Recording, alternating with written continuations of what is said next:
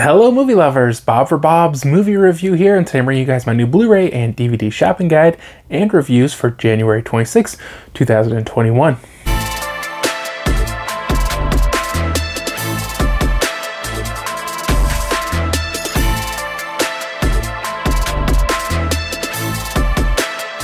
I hope you guys do enjoy the video. Remember, you can find affiliate links to purchase these movies down in the description below. So I know I haven't posted my February preview video yet. Hopefully that'll be coming soon.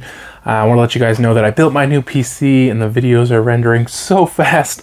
I did do one or two 4K videos, but the render time for the 4K videos was more like my old render time for 1080 videos, which I could deal with that, but the processing time on YouTube seems to be ridiculously long on 4K, so I'm not sure that I really want to switch over to 4K right now, or that's really even that big of a deal.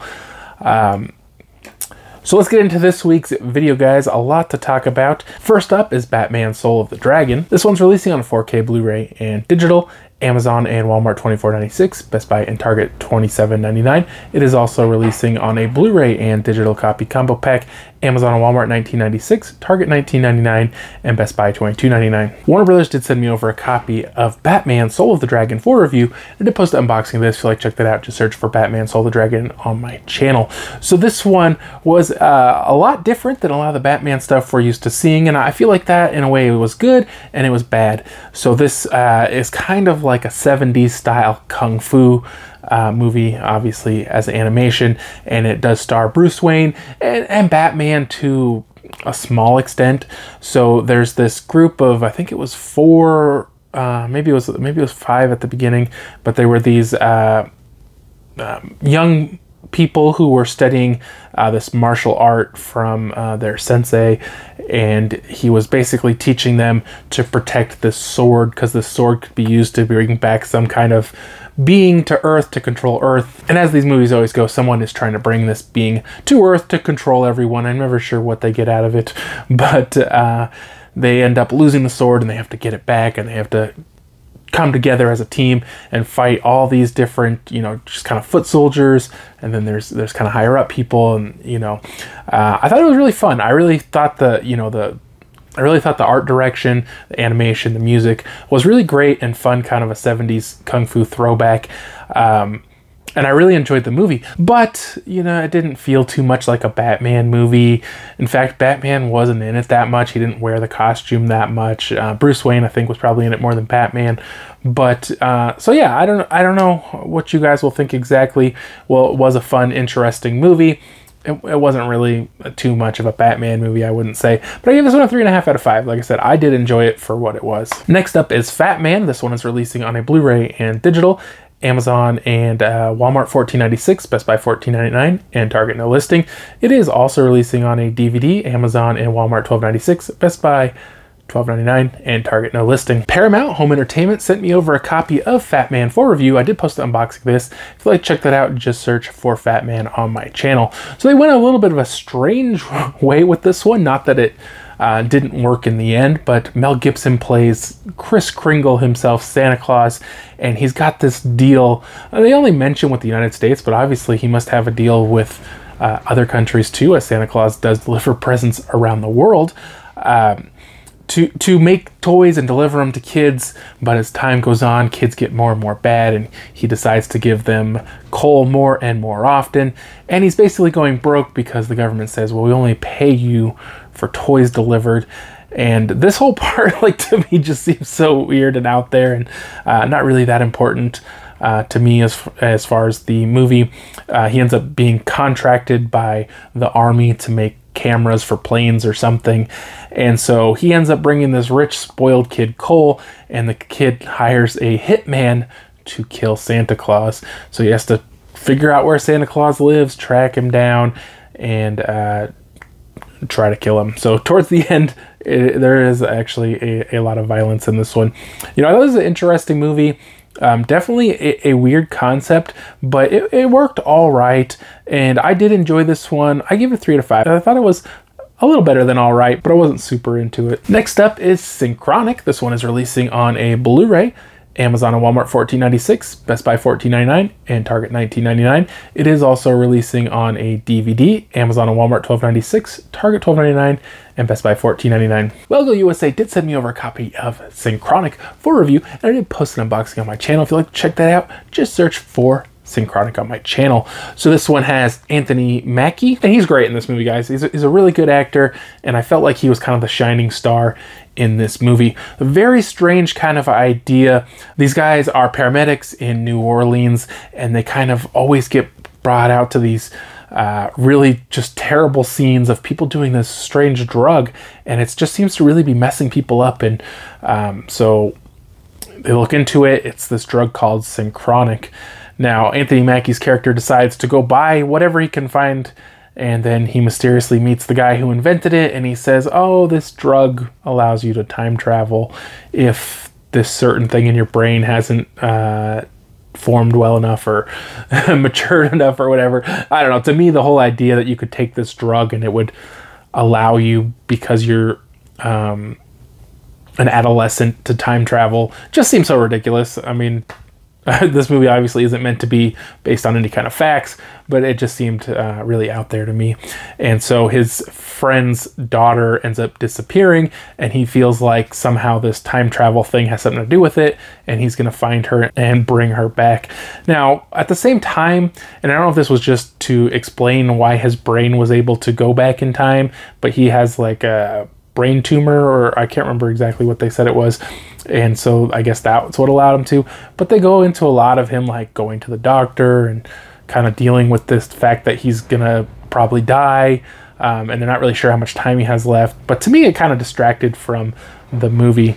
But overall, guys, I thought it was an interesting movie for sure. A little long, I think, at 1 hour and 43 minutes. You know, I think if they had not spent so much time kind of focusing on like him getting brain scans and, you know, all of that kind of stuff, to me, I think slowed down the movie.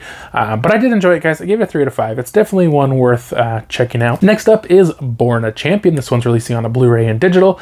Amazon and Walmart $14.96, Best Buy and Target $14.99. It's also releasing on a DVD. Amazon and Walmart $12.96, Target $12.99, and Best Buy $13.99. Now, Lionsgate did send me over a copy of Born a Champion for review. I did just barely get this one in, so I will have to hopefully bring you guys a review next week and an unboxing here the next couple days. Next up is The Court Jester. This one's releasing on a Paramount Presents Blu-ray. Amazon, Best Buy, and Walmart $22.99, and Target no listing. Now, Paramount did send me over a copy of The Court Jester for review.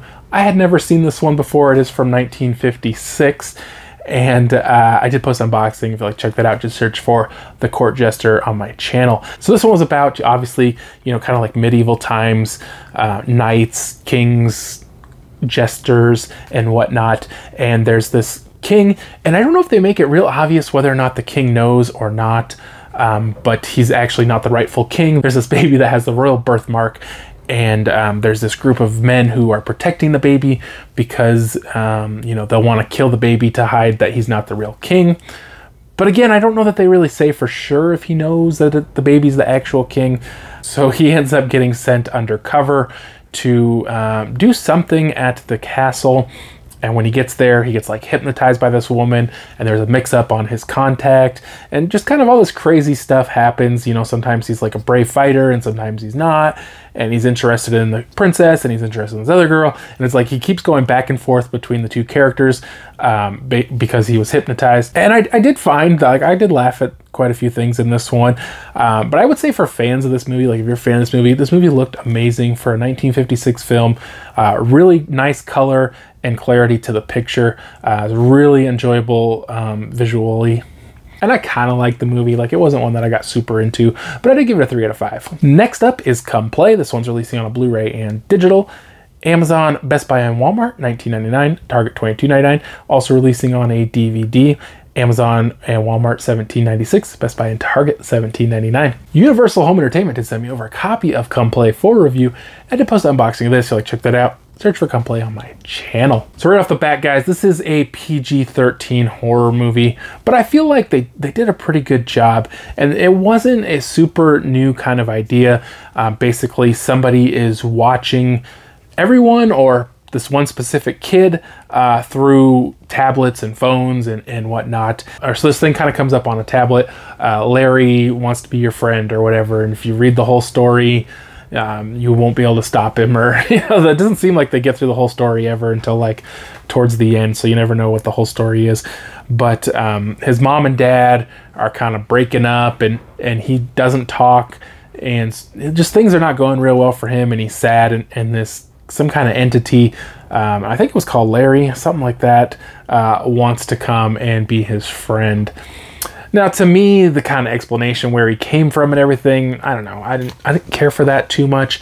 And I mean, you kind of know obviously that something bad's going to happen, but you're not real sure exactly what will happen if he goes with him. And so basically the whole time, this entity is stalking the boy, trying to become his friend. Now, I thought they had some really good jump scares, some really tense moments, and I feel like they did a really good job with the production of this movie. Acting was good, and I liked it, guys. I gave it 3.5 out of 5. Next up is Doom Patrol Season 2. This one's releasing on a Blu-ray. Amazon, Best Buy, and Walmart, $29.99. Target, $31.49. Also releasing on a DVD. Amazon and Walmart, $24.96, Best Buy and Target, $24.99. Warner Brothers sent me over a copy of Doom Patrol, the second season, for review, and I did post an unboxing of this. If you like checked it out, just search for Doom Patrol on my channel. Now, I didn't see season 1, so I kind of jumped into season 2 a little blind. You know, I didn't think that it affected me too much, although I was a little confused on some things. I think you can quickly and easily jump into this season if you've missed season 1. Now, this one's kind of strange to me because it is a DC show based on DC characters, but there doesn't really seem to be a villain or a good guy or a bad guy or anybody really fighting for anything. It's about this guy who his daughter is either immortal or she can live for a really long time, and he just wants to make sure to live as long as she does so that she doesn't ever have to live without him.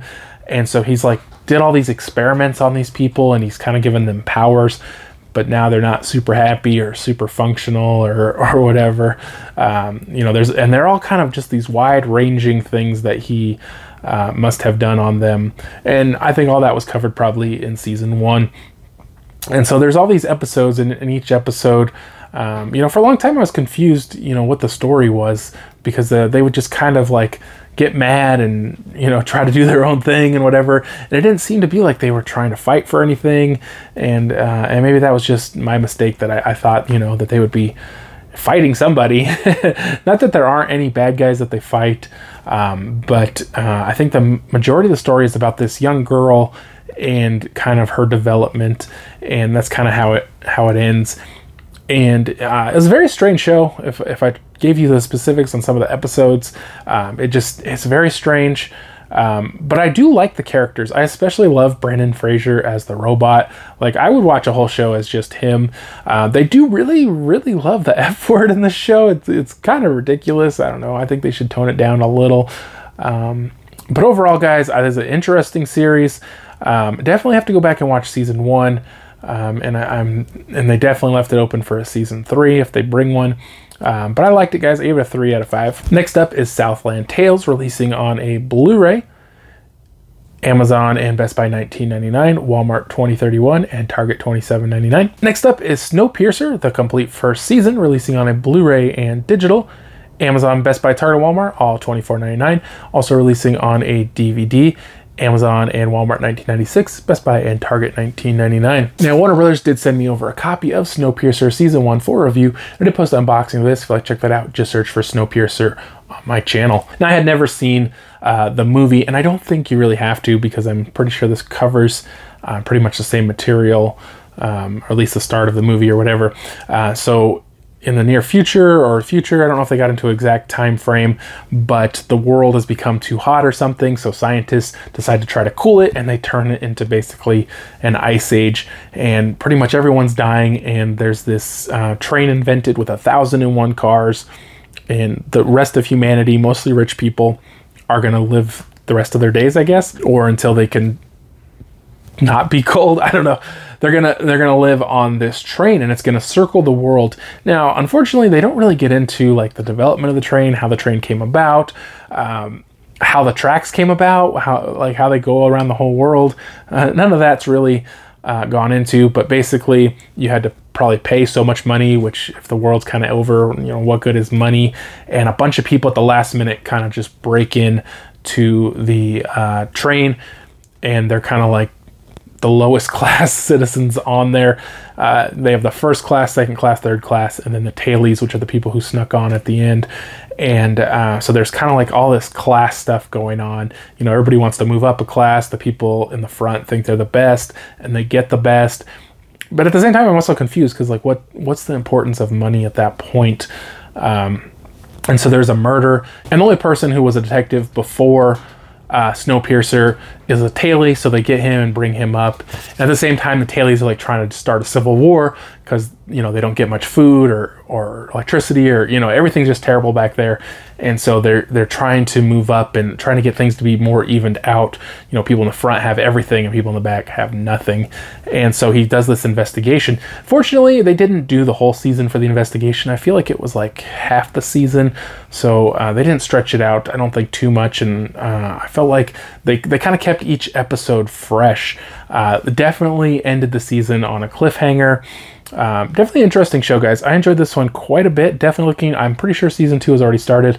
I gave this one a 3.5 out of 5. And last up, guys, we have You Season 2. This one's releasing on a DVD. Amazon, Best Buy, and Walmart, $22.99. Target, no listing.